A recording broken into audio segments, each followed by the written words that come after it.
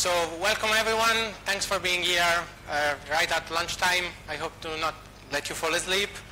I'm Riccardo Coccioli. I'm a site reliability engineer that try to keep Wikipedia running. I work at the Wikimedia Foundation.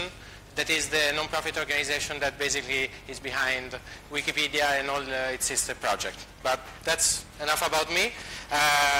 Today we will be talking about Cumin, automation and orchestration made possible. Let's see. Cumin is a Python framework and command line interface that integrates with existing infrastructure that allows you to execute multiple commands in parallel on a selected number of hosts. And automation isn't easy, but we are trying to make it possible. Cumin basically allows and provides you a flexible, reliable, and scalable way to execute whatever commands you need to run on multiple hosts, and these hosts will be dynamically selected based on your needs. It will allow to fine-grain selecting your host. That is something that it's usually not possible with other solutions. So let's see what we will cover today. First, we will see what problems Cumin is trying to solve. Then we will go over what are the main components that are part of Cumin. So basically, the backends that allow you to select hosts from different source of truths, a grammar that allows you to combine those results, and then the transport that is basically what will be used to execute the commands on the target host. And then we will go over what are the execution strategies, another feature of Cumin, that allow basically to adapt to most use cases, and that's one of the main reasons that we started writing this tool. And then we will go over a quick demo to show you Cumin in action. So first of all, how we got here. I will tell you our story, but this story is most common, and I'm sure you will be familiar with it. So you start at the start, we have just few servers to configure, few hosts, and you start to do everything manually. There is no need of automation, no need of orchestration, no need of configuration management. Just because it's too easy, you don't bother about the complexity. Then you start growing, and your number of servers start to grow, and you start doing some quick and easy automation here and there with just some bash script or Perl script, and things start to get better, but then you continue to grow, and what you do, you start to look into configuration management solution, and you go over all of them and pick one. In our case, Puppet was selected on the fall of 2008. And then we continue to grow, then we open a second data center and basically doubled the number of hosts. At that point, the configuration management, it's still okay. We'll take care of the configuration of your host, but it will not be able to give you automation and orchestration. And more hosts you have, and in particular if you have them in multiple data centers, that's something very neat. And so we started looking for a solution of things that will allow us to do some orchestration and some automation across the fleet. And in our case, we found a solution that wasn't perfect because we didn't find anything in the open source software that will allow us to do that. But we chosen one anyway, and was sold not for the configuration management part because we were already using Puppet, but for the distributed SSH basically capability. And so we started using it. But having Puppet as a configuration management, that means that to use Salt for distributed SSH, we had to have Puppet configure salt grains on the target host to just have some host selection capability. But that was very limited, not integrated with Puppet in an easy way. And so it didn't allow us to do all the things that we wanted. And so at the end, we started deciding to write a new tool that was Cumin, and that we wanted to allow us to do all the things that the other tools didn't allow. And so basically, what we actually wanted. So the first thing that we wanted was to be able to target hosts in a very fine-grained way, in a very dynamic way. We didn't want fixed list of hosts. We didn't want anything that was tightly coupled with the current status, but something that was dynamically gathered. So in this case, for example, we would like to address hosts that are an intersection of different of different ensemble of hosts. Like, for example, Debian stretch host that have a puppet class nginx with parameter cluster equal foo, and then maybe that are not pulled in the cluster foo, or something like that. So we want to be able to address the host, for example, highlighted in red and blue, but maybe not the one in black, or dynamically change this selection very quickly. And so we wanted basically something that was able to gather dynamic things from different sources of truth, different backends, that allow to gather different lists of hosts, and then mix them and combine them together with standard Boolean operators and parentheses, allowing you to write a simple query that can mix them in the way you want in that moment. The other main feature that we wanted is basically how to execute things. Sometimes you just are checking some status, grab some info, or doing some simple cleanup, and you don't need a very safe way to do it, because those are safe commands, are harmless commands that you want to execute across a fleet as quickly as possible, because you are just grabbing something around the fleet or checking some status. And in this case, you just want to run them and get the output. But in other cases, you want to do more delicate stuff. For example, you want to depull some host from the cluster, restart a service, and pull it back. And you know that you can do that, not everyone at the same time, of course, so you want to do just few at a time, and then go on the next one. So you want some batching capabilities, but you also want control over them. Because if you run some batching things across a whole fleet, you don't want just to play go, to say go and then forget. You want to check that the status is okay at all time. And so you want to be able to stop. So basically you wanted something that could do batching, but then stopping in the middle if at any point some success percentage was not met, some success criteria was not met. And so these were the two main features that we actually wanted into Cumin. So let's see for a moment how we structure Cumin. Basically what are its main components.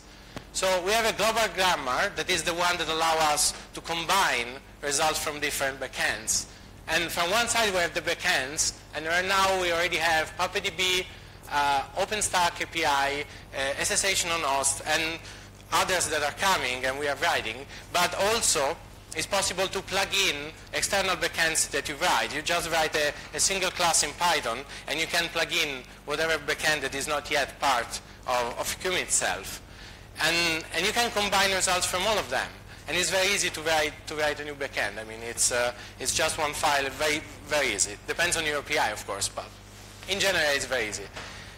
And then, given the global grammar, that is basically simply having parentheses, Boolean operator, and be able to combine results of all of them, you can select things from different sources of truth, from your cluster management, from your inventory, whatever you have and you want to combine, and then use Cumin, just execute the commands on the resulting subset of hosts. And the transport is the one that allows you to execute things over the host. So right now we just implemented SSH. We chose SSH for two main reasons. In implied security, super simple. It doesn't require any dependency on the target host. So the only thing that you need is a host with Cumin master, and you don't need anything else on the target host, just as SSH server and the capability to connect from the Cumin master. But we are thinking of adding additional transport layers. In particular, we are looking for HTTP, HTTPS for RESTful API that might need to, for example, I don't know, you have an Elasticsearch cluster, you want to connect to, or multiple Elasticsearch cluster, you want to connect to the API. Or, for example, we are looking to do MySQL transport to connect to cluster of MySQL servers. So those are things that will come probably in the next future of Cumin. Let's check also what are other Cumin features that we took into account, and we are fundamentally in its capabilities. So the execution strategies are the thing that I showed you before, and I will go a little bit more in detail now. So basically, we want the batch size. So we have, you can select batch size, and you can select a batch sleep. Batches are implemented as a sliding window. So if you start with batch 10, it will start with 10 hosts, and then as soon as one host will finish, it will start scheduling the execution of the commands on the next host and going on. But you can select also a batch sleep between hosts. So basically, before scheduling the next host, it will sleep for such amount of time. This allows, for example, of doing things completely sequentially. You can do one host at a time with 5 minutes sleep in the middle and do a very slow rolling restart of your whole fleet, for example. At the same time, when you use batch, we have the concept of success percentage or success ratio. Basically what that means is that for each batch, it will, at the end, when every host completes the execution of a command, it will calculate the success percentage of all the hosts that have executed already a command. And if that percentage is over your threshold, then it will go and execute and schedule the next host. Otherwise, it will stop because it says that it considered that a failure. So you can, by default, he has a 100% success ratio. That means that at the first fault, it will stop. But at the first failure, sorry. But you can change that and decide what is your success acceptable ratio. By default, Cumin consider every executed command that exits with a different from 0 exit status as a failure. But you can, of course, change that via a command line option, or if you're using it as a library in Python, you can define the whole list of acceptable exit codes that you consider successful. And that, for example, in our case, is very useful with Puppet, that usually has different exit code even if they're successful, but in test mode has a different exit code. The other things that you can do are timeouts, so basically per host timeout. So every command that is executed in each host, you can set a timeout, or you can set a global timeout of the whole execution, given what are your needs, basically. Other small features are, for example, interactive mode, that basically when you run Cumin, at the end, it will run normally, but in the end, instead of just exiting, it will drop you into Python shell, in which they are already preloaded the result, and you can mangle the results directly in a Python shell. And that's pretty useful in some cases. And the other one are different output formats. So by default, it just prints the output, but you can select a JSON or TXT format in which they will be printed in an easy way for post-processing in a with different tools, basically. And the other feature of Cumin that is inherited from the library that we choose to do SSH, that is cluster shell, that is a very powerful Python library that comes from the HPC world, and is to aggregate results. So basically, when you run the same command across the whole fleet, if they have the same output, all the hosts that have the same output are grouped together, and you will just see one line with the list of hosts that match and the output. So if you're running this over 100 of hosts, you don't have a very long output, but it's much more compact and very useful for checking things and immediately understand how many hosts have that output and how many hosts and which one have a different output. So let's see for a moment a quick demo of Cumin in action. Let me see if I can.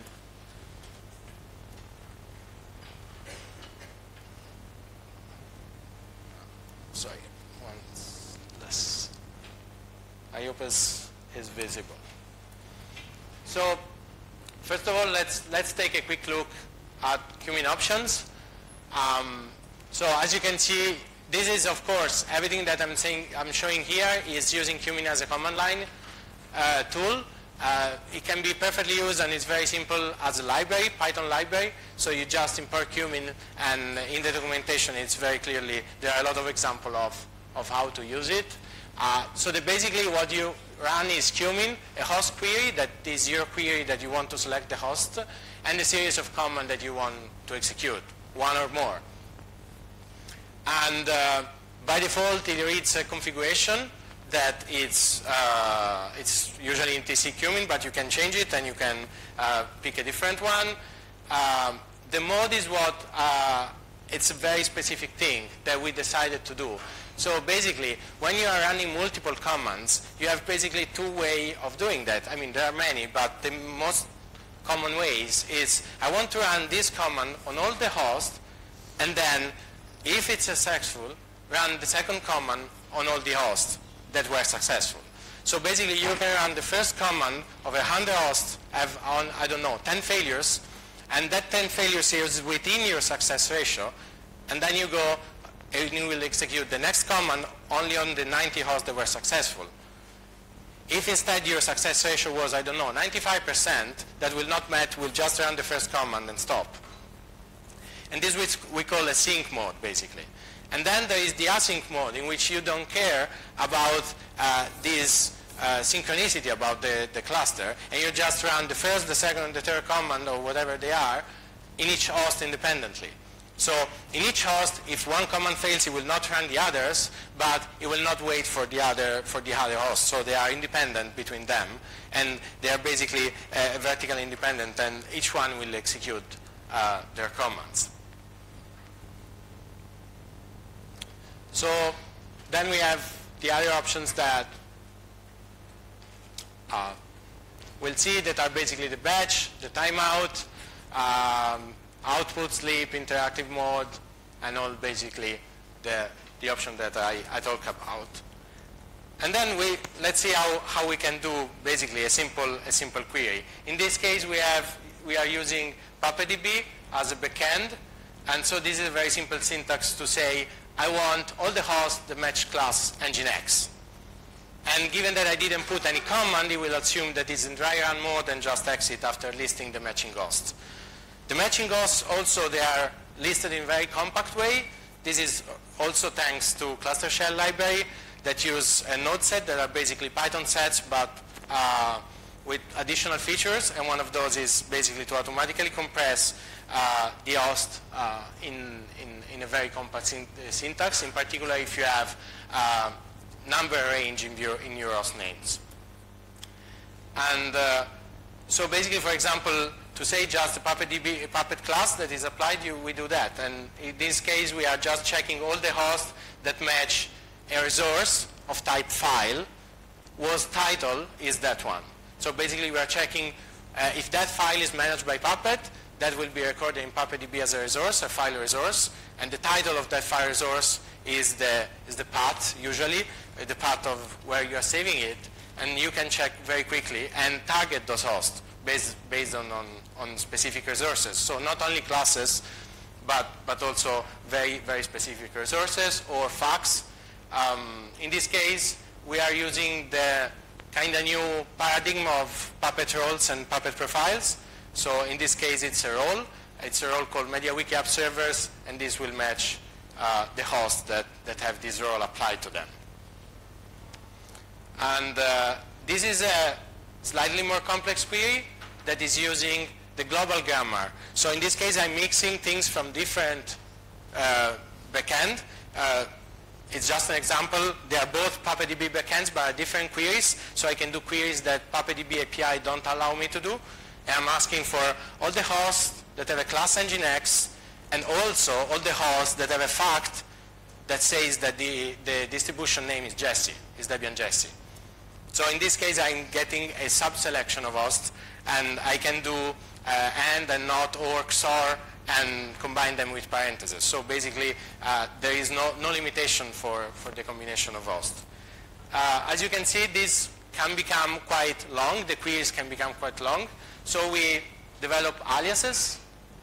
Aliases are basically a configuration file in which you can just say, I want an alias. In this case, AMW is an alias for us.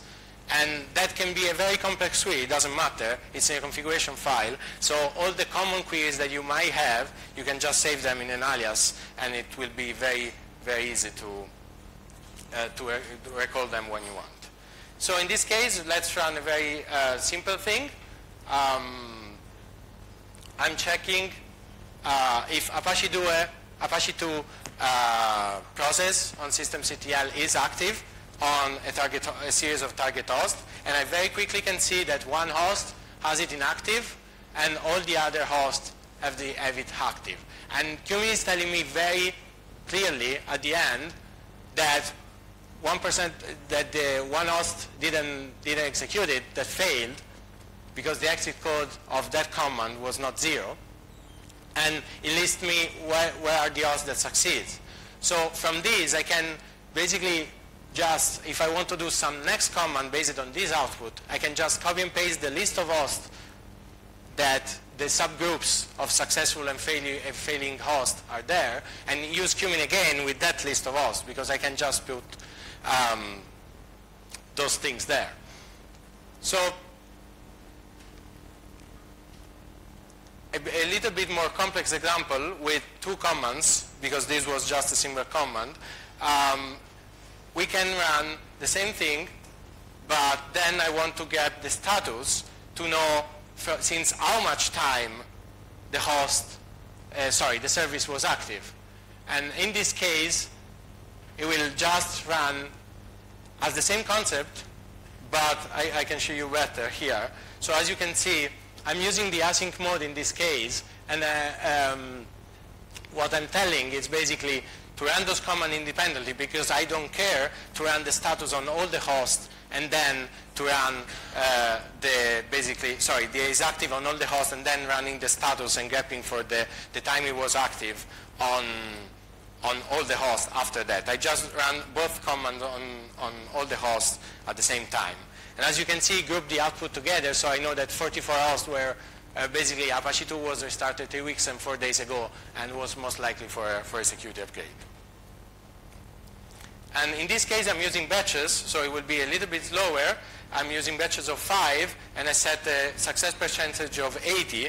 That means that I accept 80% success and only 20% failure for each batch of 5.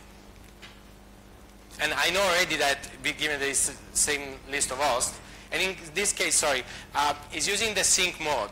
So basically, in this case, I'm running first one command on all the hosts, and then the second command only on the one that succeeded. And so this is going slowly because it's a batch of 5, and we'll do the same. So this is a very quick example of how we use Cumin every day at the Wikimedia, and we have really had a lot of good results so far, and a lot of people are using it. So just to recap, we have seen that Cumin has a powerful query syntax to select hosts, allow to have multiple execution strategies. It aggregates the output in a smart way and reports reliably all the failures. Can be used as a command line tool or as a Python framework library in your other automation or orchestration tools. And to have more information on how to find the source code, the releases on PyPy, releases on GitHub, documentation, and how we use it at Wikimedia Foundation. It's all listed on all the links are listed on the page, on the FOSDEM page for this talk, and all my contacts are on the speaker profile page on FOSDEM for this talk, and you can find them just searching for Cumin FOSDEM and optionally my name on any search engine. So thank you very much for being here, and let me know if you have any questions.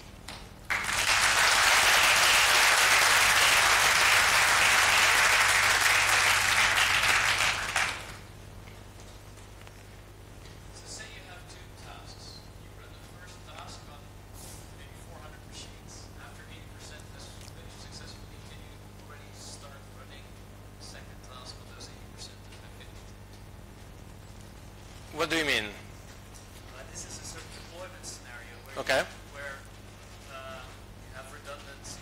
So Yeah. if you, for example, if you pass the 80% successful part, you can say, okay, you can start switching over load balancers. I don't care about the last 20%. Okay. They might be a bit slower, maybe 1% will fail, and I have to. So for that, you can set a very small timeout.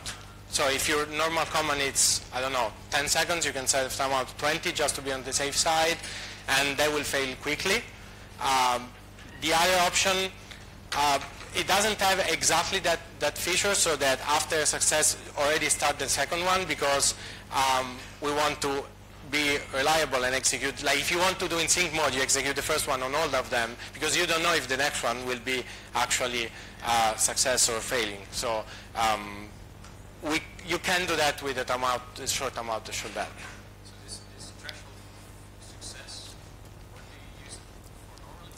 Like when you use batches, it's calculated for each, at any time a host execute a command. So when you finish to execute a command, it will calculate the success percentage, and if it's not met, it will not schedule again, and it will stop there. But it's a safety. Yeah, it's a safety feature, absolutely.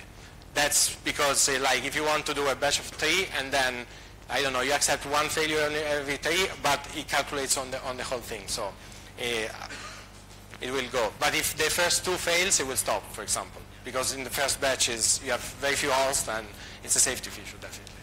Okay, that's all we got. So let's clap for Riccardo again. And I'll be here if you have any questions. We'll be outside. Thanks a lot. Thank you very much. Yeah.